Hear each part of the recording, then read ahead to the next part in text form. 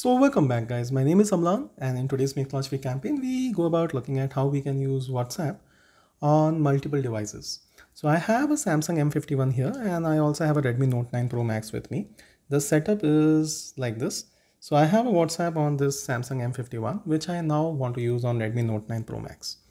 Not just this, I can use it on 4 devices thankfully because of WhatsApp new update of like linking 4 devices and that too going offline. So we can do all of that, and I presume that many of you already know of WhatsApp web, like how you can use WhatsApp on your mobile as well as on computer. That's by linking the computer or your Mac. Likewise, we now need to link the Redmi Note 9 Pro Max as far as WhatsApp is concerned. So we do this all with a third-party app, and the way it works is I need to head towards Play Store. The third-party apps, there are quite few many as you can see here. The one that I recommend which contains like ads but still you can navigate to the main function is WhatsCan, and like when I click open you will see there are ads here but you can still head towards the main thing, so you can continue navigate to the main thing, give the app access permissions and then close this, and this is the interface.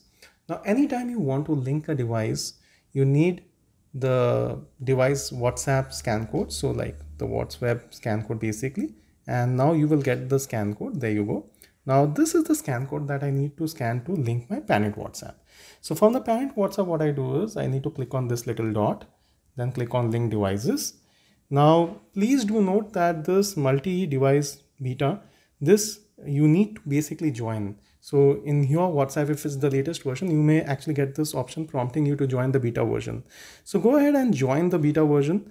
What will now happen is once you have joined the beta, even if your parent WhatsApp is offline, if you have linked devices, you can run WhatsApp on those devices with this still being offline. Well, anyways, if that doesn't make sense, it will in a while. So I now need to link the device. So this device needs to be linked. So link a device, which device?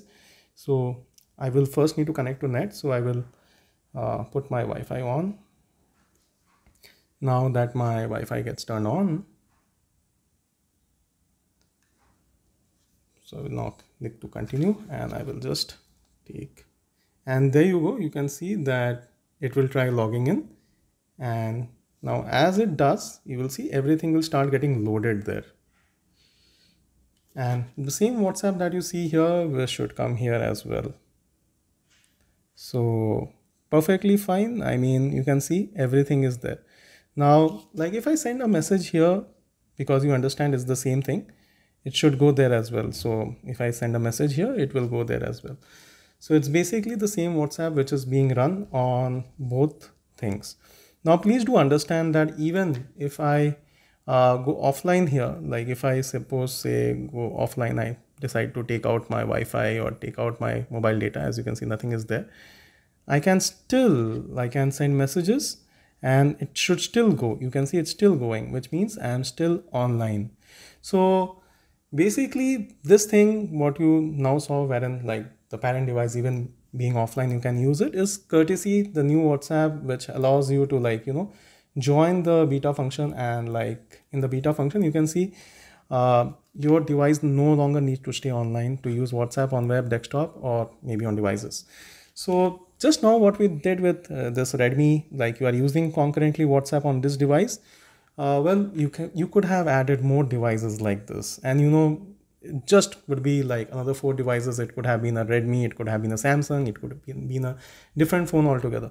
So go ahead and test this. Let me know in the comment section whether you could successfully use WhatsApp on multiple devices, and that too with the parent device being offline. So this device can now go out of the picture and I can continue using WhatsApp here. So I can simply go back here and then like I keep typing messages as if that device is not there. So like once this has been signed in, like I can do stuff whatever I want, and you can see it works absolutely fine.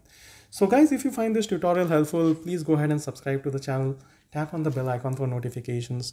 Do share this with your friends and family, and let me know in the comment section if you have any doubts or queries. Your support really means a lot to me. Thank you for everything. I will catch you in the next one.